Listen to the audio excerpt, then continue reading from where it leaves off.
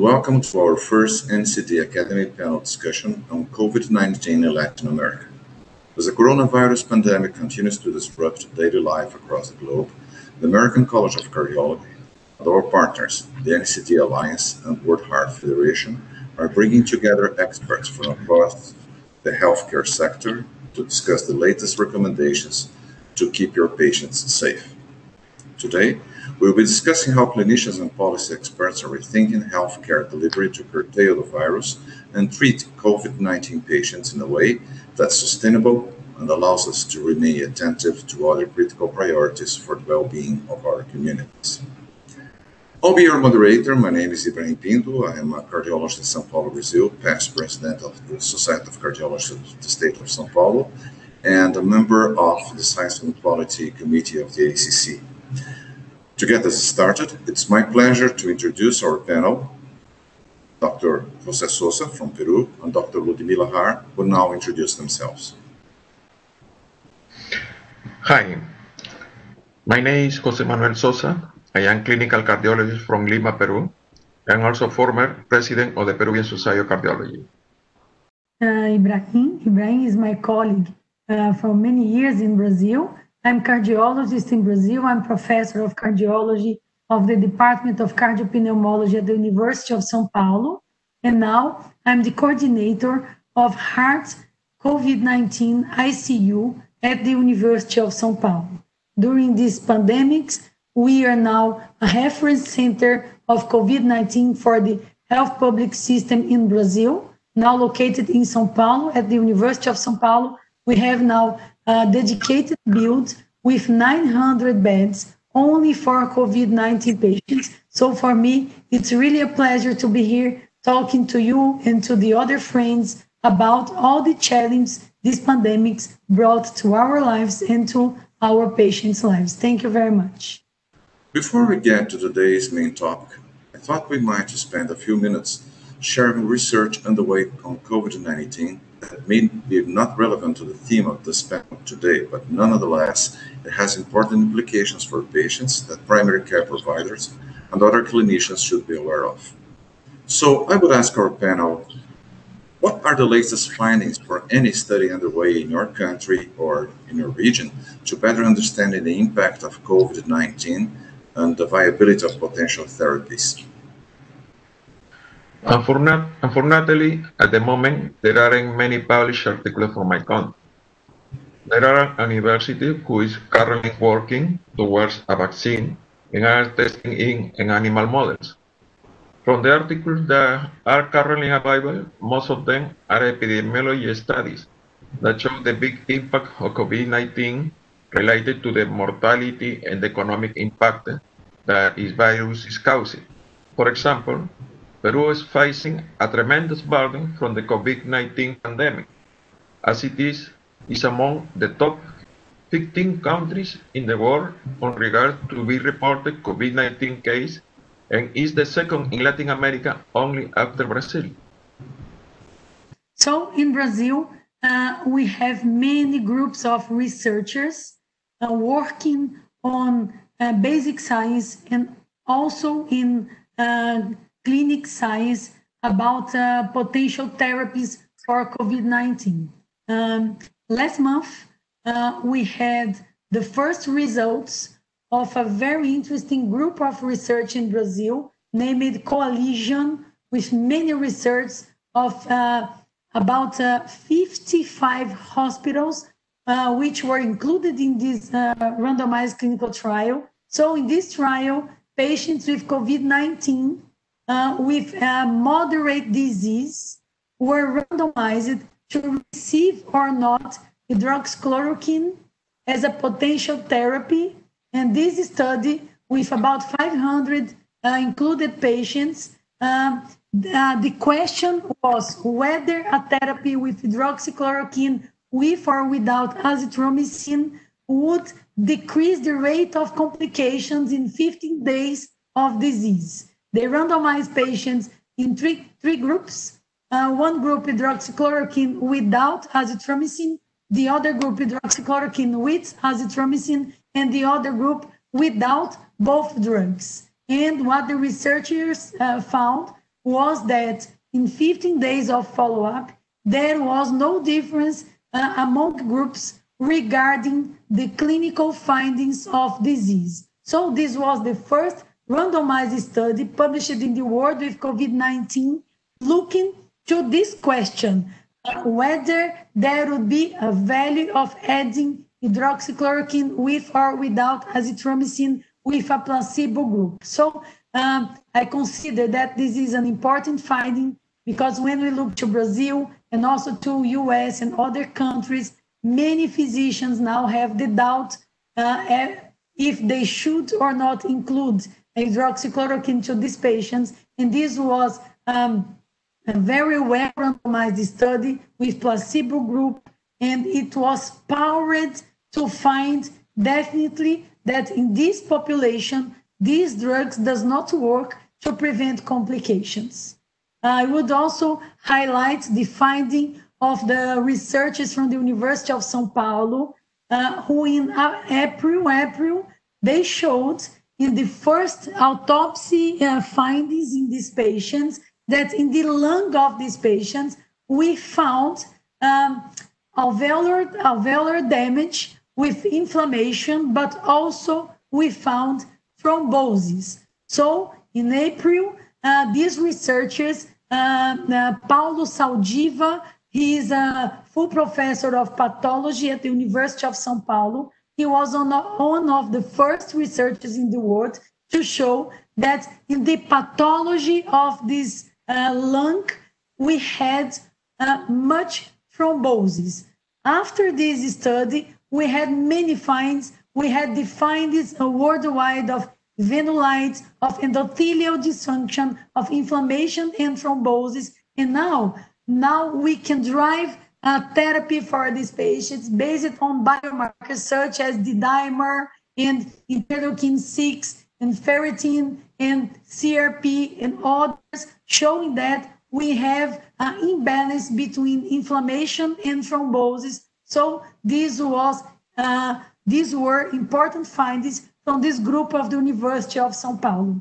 I would like also to highlight a paper which is just coming out in the clinical infectious disease. It was the MET-COVID randomized clinical trial. It was a trial published by the group of Manaus, of Amazonas. Amazonas, one of the main centers that we had the first cases of disease. It's in the north of Brazil. Now, fortunately, the number of cases are decreasing. And this study is named MET-COVID studies, a randomized clinical trial, which addressed the role of methylprednisolone, trying to decrease mortality in these patients in the ICU with lung damage by COVID-19. And what the researchers found is that in all the sample, it was about 350 patients included. There was no difference between groups, but in the subgroup of patients aging higher than 60 or with CRP higher than 5 milligrams per deciliter, steroids did improve mortality. So we had not only this paper, but the paper from Oxford with dexamethasone, which showed in all the patients needing oxygen during the regular ward or the intensive care units, that dexamethasone could improve survival rates, more in patients needing invasive mechanical ventilation, but also in the subgroup of patients needing oxygen, even that it was 1 liter per minute of oxygen. So I think that these important randomized clinical trials published in Brazil showed a new frontier that we should not use hydroxychloroquine, neither azithromycin in the moderate forms of disease, that we are talking about an inflammatory and thrombotic disease, and also that the steroids do have a role in these patients, maybe in the more inflammatory phenotype, such we are seeing in these last months. I would also tell that a group of researchers from the public health of the University of São Paulo they published the first data of 3 months of follow-up in Brazil, showing that we have important data of different rates of mortality when we look to the Black people and people living in regions such as North and Northeast. So we are talking about a very heterogeneous disease, but now we are showing our inequality, our racism. There are many points that could be improved if we have a more equal country with the same chances. Now we should face with this challenge, trying to improve our performance in Brazil as a whole country, not a very heterogeneous country when we look in separate regions and races and color. Now, looking beyond Latin America, what would you consider to be the most significant recent findings globally in the fight against COVID-19? The most significant will be the development of the vaccine that can already be tested on human volunteers. And the use of antivirals such as remdesivir. Also, the most recent findings related to the virus behavior are very valuable for the continuation of preventive measures, virus viability on aerosols, etc. Mm-hmm. And are you optimistic about that? I know the problem is have a good vaccine. The vaccine is the key. I would like to highlight the remdesivir paper from US. It was a paper published in the New England Journal of Medicine by the researchers of University of Nebraska. They showed that remdesivir in patients included in all over the world, in Asia, America, European countries, remdesivir could decrease the duration of disease in 4 days. And this is an important finding for us. Also, the steroids that we are trying to include in our prescription. And now people are studying a little bit more about tocilizumab. And recently we had the release of the first randomized clinical trial with a placebo group that was released by Roche Industry. And this paper was a negative paper. They had a randomized clinical trial. We don't know details because it's not published yet, but they released the first findings that there was no difference between groups regarding mortality, neither septic shock occurrence or other complications. Tocilizumab is an anti-interleukin 6 monoclonal antibody that a few countries or a few institutions are adopting as a possible therapy in the phenotypes of more inflammatory disease, but we don't have definite data to confirm that it's a good or potential therapy. Brazil is also studying this drug in the coalition group, but we don't have yet the data. And also, we are looking for the convalescent plasma. It's a very interesting therapy. We have a rationale for this. And the only randomized clinical trial that we have published until now was published 1 month ago in JAMA. It was a paper from China. And with the paper, with 103 patients included to receive or not the convalescent plasma, when we look to the general population of critically ill patients or severely ill patients, there was no difference between groups. But when we look to the critically ill patients, not so critical, they had a benefit, but it's a subgroup analysis that we need to confirm. Here in Brazil, we have many centers studying these patients, so we don't have yet definite data regarding the convalescent plasma. At the University of São Paulo, we studied only 10 cases, but we had a very interesting finding that we are working to analyze it as fast as possible. But we included 10 critically ill patients using invasive mechanical ventilation, and we performed angiotomography looking for pulmonary embolism in these patients. We found positive angiotomography only in 3 of the 10 cases. In the other 7 cases, we performed angiography with OCT. We performed OCT into the pulmonary vessels. And the findings are very interesting.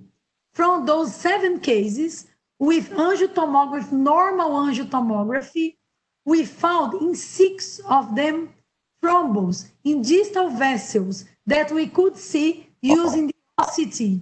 Wow. So a very important mechanistic finding.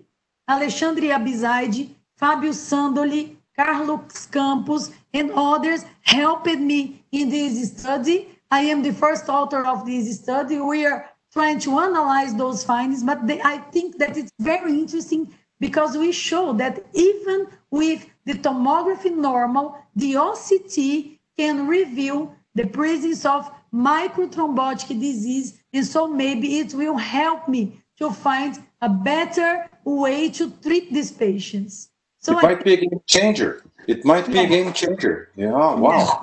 Yeah. We are working with this data because, Ibraim, we had to ask for a software because we could not take the photograph of the soil of the OCT. So this software came today, and so we are working in these images, and we hope that in 2 or 3 days we have this ready and we'll submit to be published. Let's pray. Let's cross our... it's going to be. It might be a game changer. So thanks for these valuable insights. Now let's address our main topic, flattening the curve, raising the line. No 2 countries in the world are sharing the same experience with COVID-19. Some have faced more severe outbreaks than others. We've seen different strategies to manage these outbreaks with varying degrees of success. And what works best is heavily dependent on context. So I'm curious to know what COVID-19 is being like for each of you locally, and what wisdom you might share after several months of dealing with this unprecedented crisis. My first question would be, what trends have you noticed in COVID-19 infection rates in your country over the past several weeks? And what factors have risen these trends based on the data and your observations? So is it going down? Is it staying the same? Is it going rising up again? What are your opinions and views on that? Sadly, in our country, the trend is for new infection to continue to rise up. The infection rate does not seem to be slowing down. It seems it won't be happening in the near future. This is mainly due to the fact that our country is lacking optimal medical assistance in resources that can be easily accessible to everyone. There is a huge disparity in our population as a consequence of economic inequalities. Also, a considerable number of the population is not complying with the preventive measure. And finally, it is important to mention that a great number of health workers have become infected because they don't dispose of the all protective measures they need. Those working in the public system that are above 65 years old or has chronic disease are not allowed to work because of being considered a risk group. So this increased the demand of available health care. Well, in Brazil, what we can observe now is that different from other countries such as US and European countries that were countries where we could observe 2 or 3 months of increased numbers, and also we started to see decreasing numbers of new cases and of mortality. In Brazil, we are not seeing this. In Brazil, the disease started in March. The first case was February 26. So in March, we had less than 500 cases. In April, the number of cases increased. In May, increased also. In June, increased also. And now in July, maybe we are leaving the peak of the numbers with almost 100,000 cases of mortality, almost 3 million of cases. So we are seeing increasing the curve, not flattening the curve. Maybe we have many factors around this. we had a bad strategy to take care of the crisis. We did not have a government which was able to centralize the decisions, to understand our heterogeneity, because we have a very huge population with more than 200 million people distributed in a health public system, which is perfect. However, we have heterogeneous distribution of quality of care among regions such as North and Northeast. We had highest rates of mortality because the quality of care, they are not prepared to take care of these patients. We had less physicians, less nurses, less quality of care, and at the same time, we did not have a plan to lead with this crisis. So each state is leading such as they can lead. So we don't have a leadership, we don't have a plan. So we are living bad days. What we can see is that the first regions, such as São Paulo, Rio de Janeiro, and Amazonas, we are now seeing the flattening the curve. But on the other hand, we have 9 states now which are increasing the number of infected people, the number of deaths. So in the general, we are not living yet the flattening of the curve. We did not have a very good adhesion to the first measures of isolation, of distances, because we did not have a real combat plan of the disease. I think that we can do better. We still can improve. States such as São Paulo, leaderships found at the universities, at the reference centers, they can help the country, but we really need the government and the other authorities really emphasizing the role of the country fighting against the disease, not as regions, not as separate group of actions. It's funny, in São Paulo, like you said, we were taken up slow, but then we came to the peak late, but there was a peak that's July, and now we see this flattening. So it behaves very differently. It's amazing. Now, Dr. Sosa may have information on Peru, but the behavior of the disease in Brazil was different from anything we expected, right? Another important point for us in Latin America particularly is, how do you think that clinicians and health officials could improve public compliance with social distancing recommendations to reduce the spread of COVID-19? Latins are more like a warm people, and they like to embrace, to be together. So that's a bit of a challenge here in South America and Latin America. How do you think that clinicians and health officials could improve public compliance, could people more aware of what's going on and what they should do? Here comes to the education and awareness we provide to our patients and the population in general.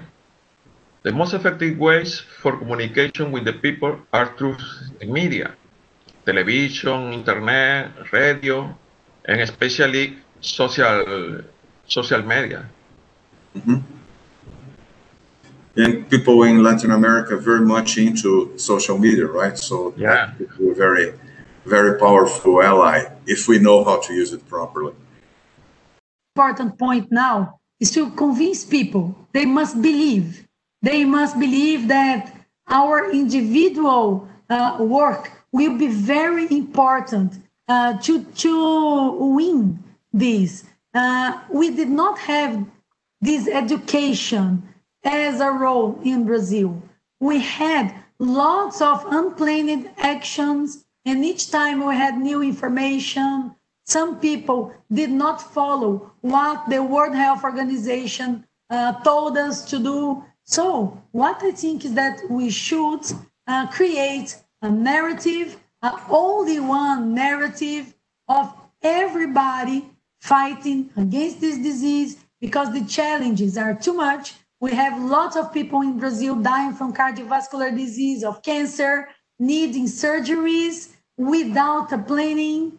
We should look for cardiovascular health, for chronic diseases, for rehabilitation, and all the people must understand what we are living, which are the risks and the potential new waves that we can have or we should face against in the next months. So I think the main way is to promote education. People must believe in their leaders in an integrative way. We should have a centralized action of education, of looking for the population as a role and not in heterogeneous plans of actions, which now are located in the states, in the cities, but we should look for all the country, for all the people, because all of us are in the same way fighting against a disease which is not only causing deaths now, but will be the responsible for cardiovascular deaths, cancer, and the chronic impact of this healthcare. Yeah, education and science are the weapons we have to win this war.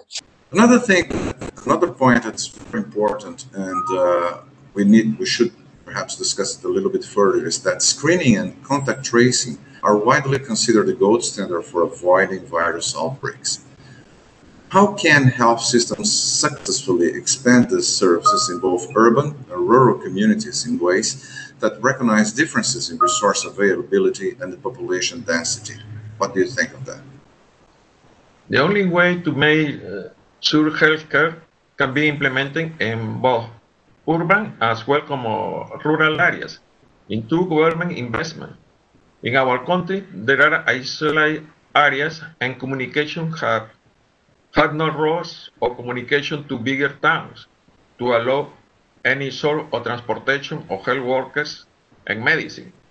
There is a deficit in health workers that could really relocate to all these different towns where they could have access to a proper medical facilities with all the necessary resources. There is also a deficit in the number of people to work in contact tracing, and this is an important role from the epidemiology standpoint. But without government investment, little can be done. I think this is a very important point. If we have strategies of screening, of mass tests, we should really isolate who should be isolated. We should create an education in these people, but Brazil did not work for this. We tested less than 5% of our population. And so when we ask for 200 million people to be isolated, it's impossible. But if we had applied mass tests and education in those who really needed to be isolated, maybe we could have written a different history.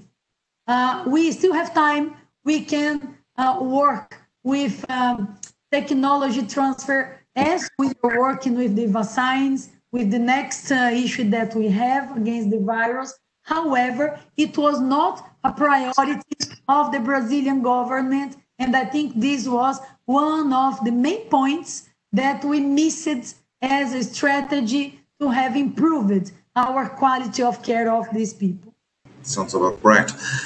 But another important point, particularly when we're discussing also flattening the curve, is hospital capacity to admit patients. So I would like to know from each of you if it has been a challenge for hospitals in your area to accommodate all COVID-19 patients who need to be admitted for care. What protocols have been put in place to triage COVID-19 patients for inpatient treatment? Yes, it has been challenging. Hospital have collapsed and extreme measures have been taken by improvising hospitalization areas and to provide enough beds for everyone. Oxygen available has been agreed or deal, and numerous families have seen themselves forced to buy their own oxygen tanks to provide for their loved ones, as hospitals have run out of them. In regards to the protocol followed in each city, there are hospital exclusive designed to COVID-19 patients. All patients undergo serology tests, oximetry, and pulmonary test in private medical centers, but only thoracic X-ray in public hospitals. Management is predominantly focused on the provision of supportive care, oxygen therapy, corticosteroids, and empiric treatment with drugs such as hydroxychloroquine, chloroquine, and ivermectin. Antiviral therapy has been specifically recommended for the case more complicated. Despite the strategic implementation of this measure, the number of new report cases continue to rise at a profoundly alarming rate. As new findings emerge, there is an urgent need for up-to-date management guidelines. Perfect. In Brazil, we have about, when we look to the health public system and the insurance, we have about 60,000 ICU beds. During the pandemics, our government increased them to 21,000 beds of ICU. So we have huge numbers of ICU beds. But our main challenge is the quality of care. In a recent published study by the intensive care society, the Brazilian intensive care society, we showed that in 3 months of disease in Brazil, the mortality rates in the health insurance hospitals in ICU were about 20%. Mortality rates in the health public systems ICU were 40%.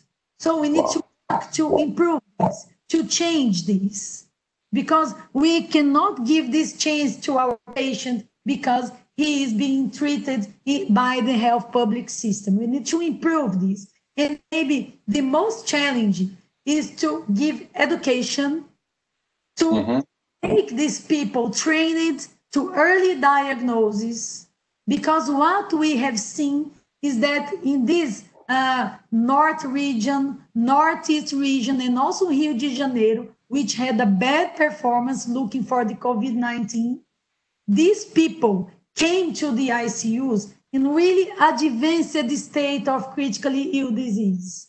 50% with acute kidney injury already, 50% needing invasive mechanical ventilation. So first, we need to improve the quality of care independently of the type of system that this patient is being treated. The other point is to ensure that we are giving ability for these people, for the health professionals of the ICU, of the emergency, of the primary care, because the primary care is looking for these patients. They are doing this screening of who needs ICU, who needs a referral center. So we missed a Brazilian, a national protocol of care. In São Paulo, when we look to the University of São Paulo, which worked with a reference center of 900 beds, we worked with a protocol of care with very well established criteria of regular wards, criteria of ICU, criteria of ICU discharge and admission. We use the steroids in all the cases needing oxygen. We use heparin in all the patients in a prophylactic way, in therapeutic ones, when we found the thrombos or when we have higher levels of dimer. In other words, we work with protocols of care where, independently of the personalized medicine that we will always fight in favor, we need to have what cannot be missed during this patient's treatment. We have tomography, we have a laboratory available, so we must try to ensure this for all the population. These are the main challenges in my point of view. It's interesting that the challenge is the same. Answers were perhaps different in different countries of Latin America, but the challenges were very similar. Now, we were just talking about social media. Dr. Sosa made a point about young and social media. So technology is also a very important issue when we're discussing pandemic as well. So now I'd like to discuss a little bit about telemedicine. Who estimates that approximately 60% of countries have expanded telemedicine during the pandemic? How has telemedicine been leveraged in your country to support patients with suspect or even with diagnosed COVID-19? What aspects of your strategy would you advise other countries to adopt, or how might other countries in our region conduct telemedicine differently to avoid any challenges that you have faced? Unfortunately, telemedicine has not been correctly implemented in our country, as we were not resolved of this type of situation. We are not ready for this type of situation.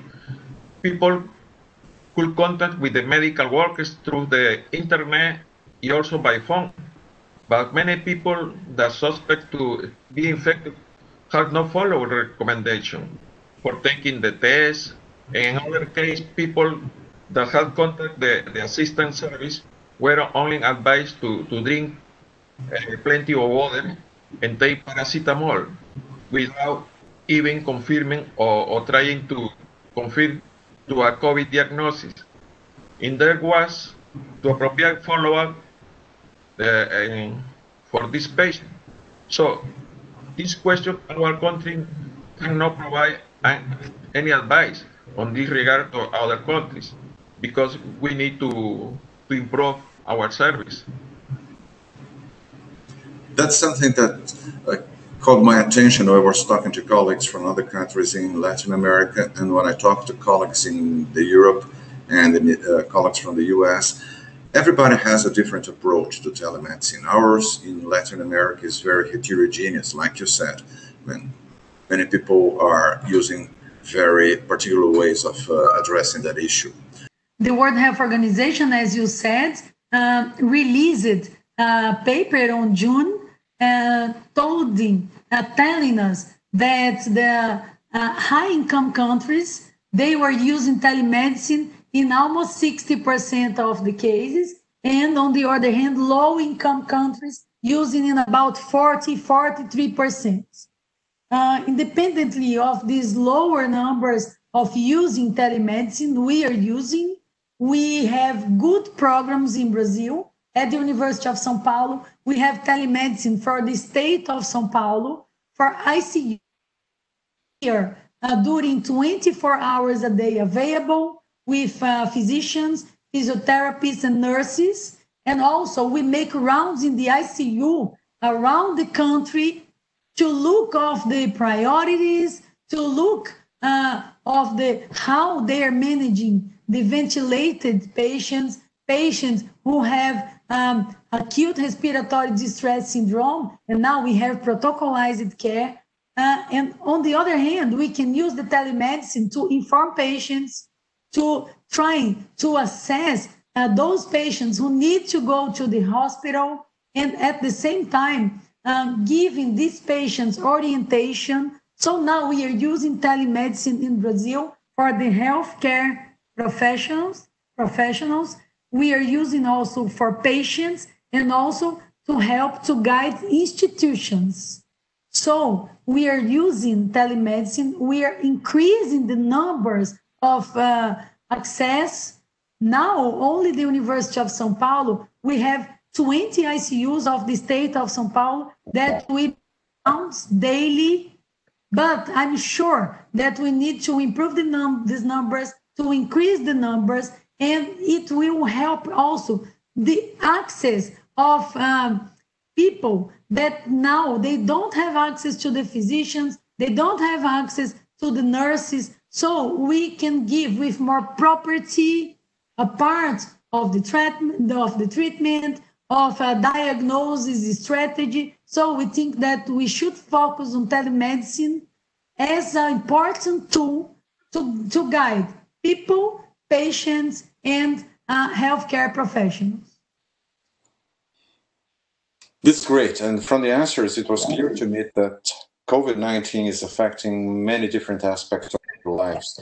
But let's move on now to economic, another very important point when we're discussing COVID-19, because there is significant debate about how to sustain normal activity during COVID-19 without compromising public health, given the potential consequences to economy, education, and even other healths. Based on your observation, what's the most balanced approach and what should be our top priority in Latin America?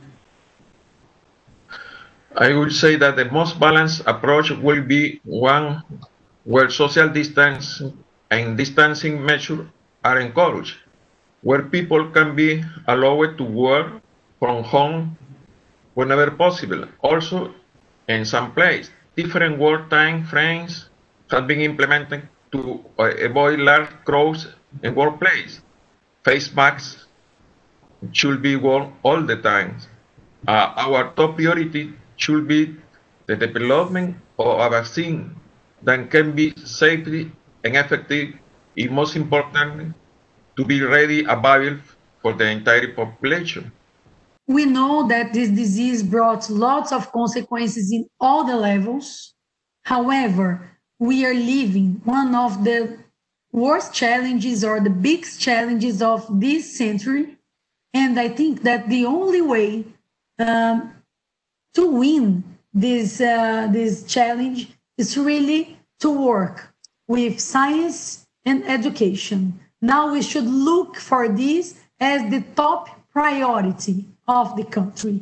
And of course, with science and education, we will live earlier, we will live stronger, and we can rethink in our nation as a moment that we can think about transforming our country and the next generation. I don't think that we should leave the health and leave the education and focus in economy. Economy is a consequence of health and education. It is, like I said before, it is a major challenge in Latin America, and to the world, actually, to Latin America particularly. But what about public health measures that have been taken in your country to prevent the spread of COVID-19 complications arising from COVID-19 and comorbidities? And that's particularly interesting for us as cardiologists. And finally, what to strengthen the healthcare system to retain resources from COVID-19 cases requiring hospitalization? Our country has opted for a prolonged quarantine, the implementation of a curfew, the closure in school and universities, telemedicine, and for people to work from home until the end of the year. They are also trying to increase the offer of available beds for patients that need hospitalization. They are getting ventilators and have to improvise hospital to try to meet with the high demand. The demand on cardiology service is very big. It's even bigger than we previously anticipated in the beginning of the pandemic. For countries such as Brazil, a continental country with more than 200 million people, this disease is even more challenging because we really have to allocate resources in many cities for more than 200 million people. And also, we should take care of the acute phases of disease, of the chronic complications, and of the other chronic disease, which in the last decade in Brazil are now the main diseases affecting mortality and quality of care. Now we have to use this moment to really change our way of thinking disease, looking for prevention, looking for a better interaction between university, between the private system, and also including the health public system. All of us, we should think together. We should think across barriers because our focus is the patient. And now we should use this time to promote really transformation in how we focus disease. We should focus prevention. We should focus promoting of health and not only leading with the crisis. I think we have learned a lot with this crisis, and we will live stronger, but with a plan, promoting health, preventing disease, and looking to the patient independently of the level of healthcare. I couldn't agree more. The disease has changed everything, and we have a chance to be better, but it will depend a lot on the choices as well. Ludhmila, thank you very much. This has been a very informative conversation for me and hopefully for you as well. A big thank you to our panelists and viewers for taking the time to join us. I hope you will tune in for our next discussion coming soon, where we will go into much greater detail on the major disruption of standard NCD services caused by coronavirus, their consequences, and mitigating strategies we can follow as healthcare providers. Thank you very much. Thank you for having me. I have enjoyed this debate and hope to see you next time. I'm very honored to participate with this meeting. Thank you, all the organizers, and thank you for having invited me. Thank you very much.